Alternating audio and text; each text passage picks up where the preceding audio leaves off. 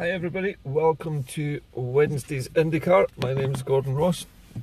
Today's news is a good piece of news for Scotland. Again, another groundbreaking piece of engineering produced in Scotland for the first time.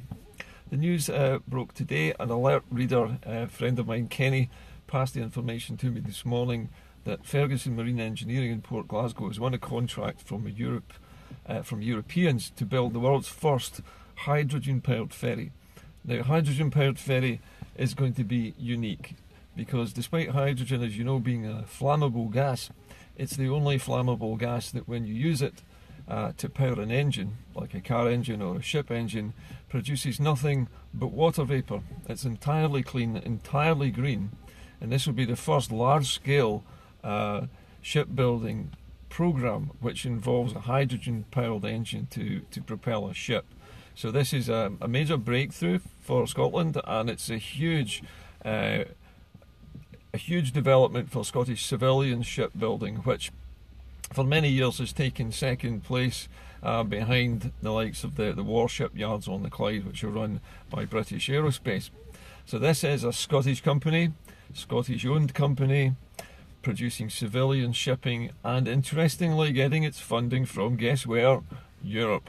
So another very strong reason why Scotland needs to maintain all its connections to Europe permanently, if possible.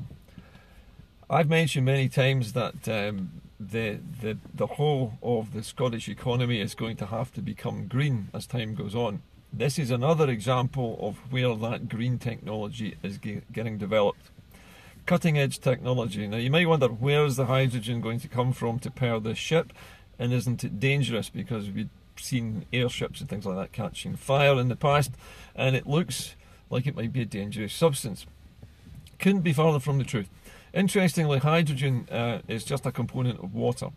If you have, let's say, a lot of wind energy on the go, you can use the wind energy to electrolyse water. So you pass a current through the water and it splits the atoms of hydrogen and oxygen, which combine to make water, splits them into two and separates the two gases out. The hydrogen, being lighter, is collected at the top of a tank and pumped into containers where it can be compressed and turned into a liquid. The oxygen is vented into the atmosphere, or it can be bottled and used in hospitals. So it's a win-win situation for everybody.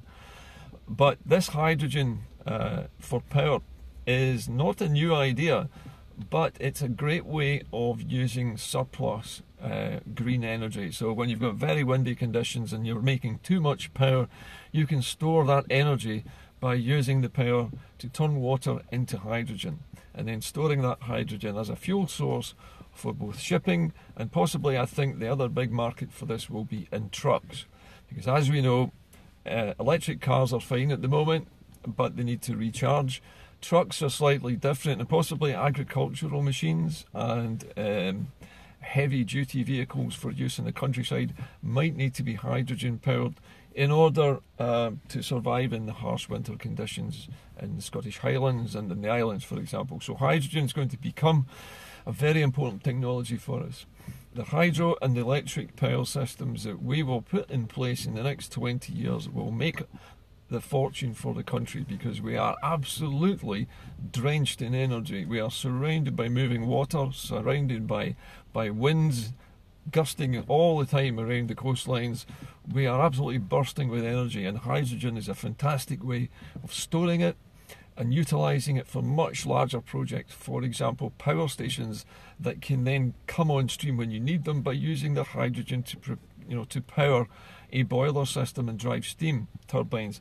Hydrogen is a great material, wonderful. It produces only water as a byproduct. There are no toxins, no soot, and no greenhouse gases. That's the most important thing about hydrogen. It reverses greenhouse warming, because if you release the oxygen from splitting the water apart, the oxygen goes into the atmosphere and it displaces some of the carbon dioxide. It's good for human beings, it's good for air quality, it's good for animals.